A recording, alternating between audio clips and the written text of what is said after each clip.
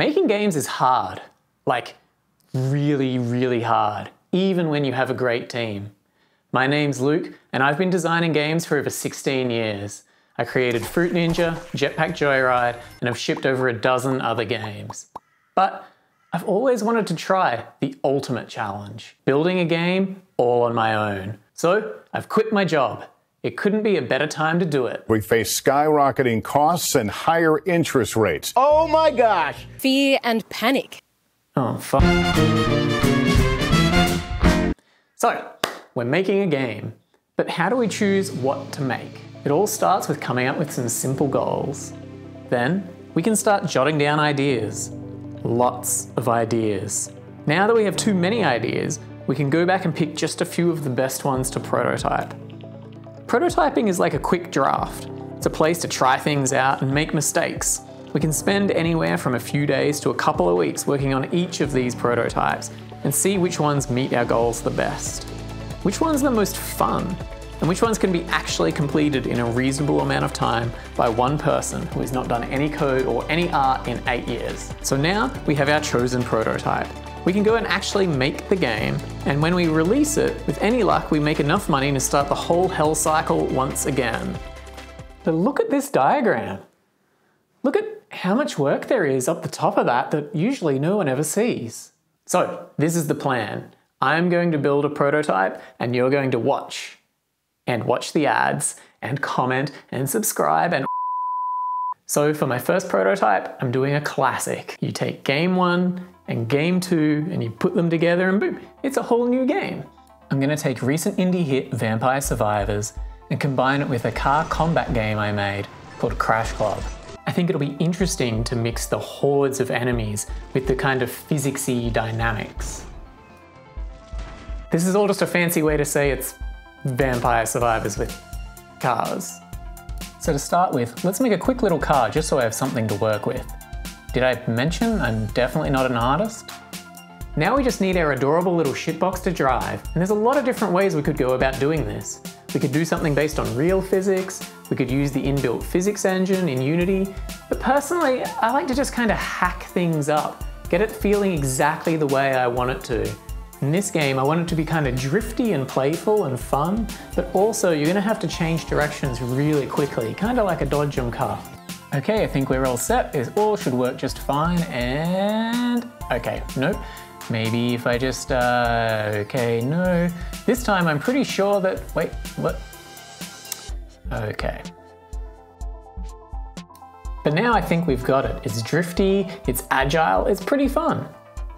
Next up, I duplicated the car and added some AI logic using an incredibly complicated algorithm that goes something like, if target to the left, turn left. If target to the right, turn right. I mean, it's stupid, but it actually kind of works great. After updating the models and changing the background so I wouldn't go blind quite so quickly, I added a weapon that just simply shoots at the closest enemy. But the problem is, most of the time it misses. The car's already moved by the time the bullet gets there. So the temporary solution for now is we just aim a little bit in front of the enemy, and hey, it seems to work great for a prototype. Now we just make the enemies take damage, and when they take too much damage, they explode into a shower of golden bricks. And even though it's just a little prototype, we can pump up the jam with some really basic screen shake. It just feels so much nicer this way. After learning that I'm terrible at Blender, I added landmines. They drop behind the car and explode, dealing AoE damage.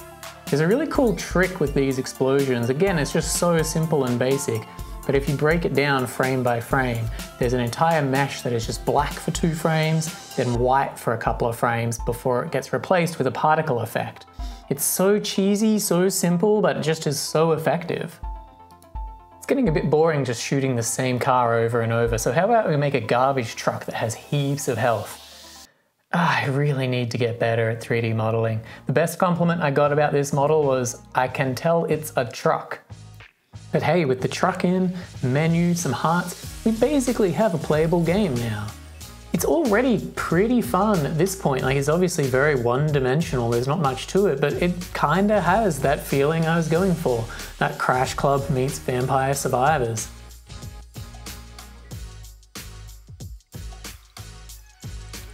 Next up, I decided to experiment with the background or the setting itself. I really wanted it to be a city. At this point, I thought it would be interesting if there were buildings and you had to dodge around things, and I mean, maybe there would even be upgrades and you would have to build the city as part of the metagame. I'm not sure, but at this point I'm just experimenting with seeing what it feels like to put that in place.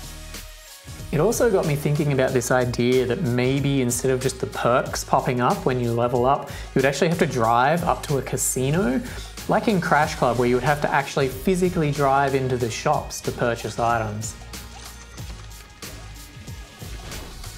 So to test out this idea, I had to actually build the perks system. And this was just a bunch of menus and ideas, and it's pretty simple really, because most things just modify a few variables.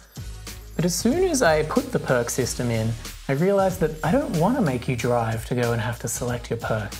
Picking perks is just fun, and I would rather have it pop up more often and for it to be easier and more joyful for the player. At this point, it was time to tackle something that I'd been putting off the whole time, which is dealing with the camera. The problem is when people are heading down the screen, they often get confused whether they should press left or right. It's the same effect as if you're navigating on a map and heading south, and on the screen you need to turn left, but to turn left if you're heading south on the map, then you turn the steering wheel right. Is that right? Yeah, okay. It's confusing. It's a very real problem, and I'd encountered it before in a top-down racing game I'd made, and other friends who have made top-down games have had this too. When we built Crash Club, we just put the camera behind and had the whole view rotate around, which seems really obvious. When I tried it for this game, because of that dodge 'em car kind of movement I was going for, the effect kind of makes you feel sick. Even when I mess with the camera and try lowering it and change different settings, it just doesn't really work for me. So for now, I'm choosing to ignore the problem. We'll deal with that later on.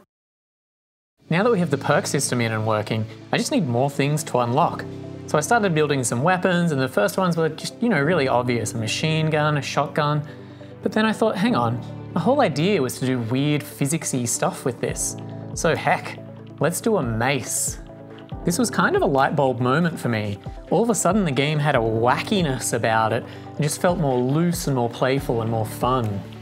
So I think the next step now is obvious. We're adding a sword to a car. And the sword is lots of fun as well. These melee weapons are really starting to give the game its own personality and own style. And we can go further, we can combine them, and we can even add a perk where you just add even more maces to the car.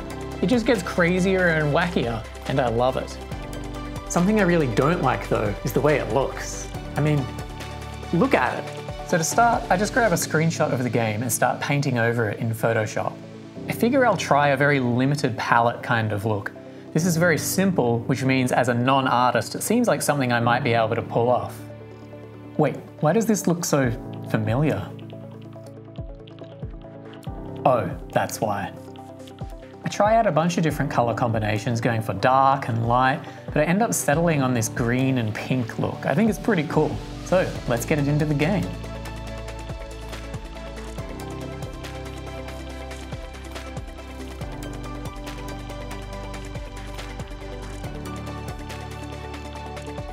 And this is a lot nicer. Normally at the prototyping phase, I don't really worry about this, but that's because usually I'm working with a really talented artist who can do concept images and really knows how to make it look visually great in the end. I also added damage numbers because, I mean, who doesn't like seeing big damage numbers pop up? And now I found myself playing the game a lot more and getting on some pretty crazy runs. Pretty clearly there needs to be some balance done to this game.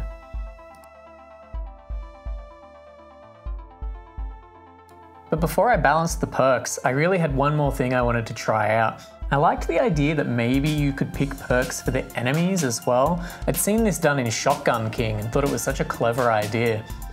I thought maybe the way you would have to pick these is if we had skulls that were in the map. But they're pretty easy to avoid, so then I made the skulls follow you around. But there's kind of a weird thing where if you're going around the outside of the map, the skulls kind of end up just drifting around in the center, and you either get none of them or like all of them all at once. So I just made them high value cursed perks, where you would get something really good, but you would be taking a big risk by getting a curse as well. At this point, I feel like I'm basically finished with the prototype, but look at this video, like, oh my God, look at it, it's a monster. And so how am I supposed to finish this? I guess I'll just do everything I need to do to make it so I can release the game so you can play it at the end? Does that make sense? This is crazy.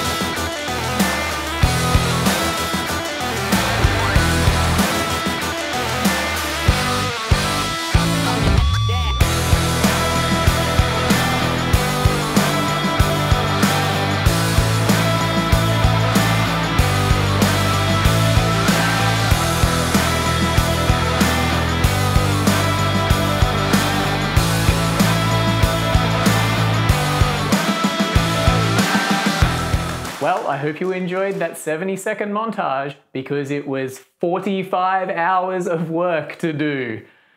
I have no idea why I thought that would be easier than coming up with a different way to end the video, but hey, on the upside, Search Rock exists now. Like, overall, I'm pretty happy with the game. The game is fun, it really is hordes of enemies, explosions, picking perks. It's like Vampire Survivors with cars, I guess. It's great. I particularly like squeezing through small gaps in the enemies. The different kinds of builds you can have where it might be better to be reversed instead of drive around forward. There's some good stuff here. Is it perfect? No, not by a long shot. It could use extra weapons, enemies, a balance pass, or 3 or 4. There's a lot of problems, but I think for a prototype, it's more than done enough. There's a whole nother video here somewhere about analyzing the prototype and figuring out if it's a good fit for market and whether I should move it into production. But at least for now, I just want to see what you think. So check out the description below. There's a link there. You can play the game for free in your browser right now. And hey, thanks very much. Am I supposed to have like a catchphrase that ends or something?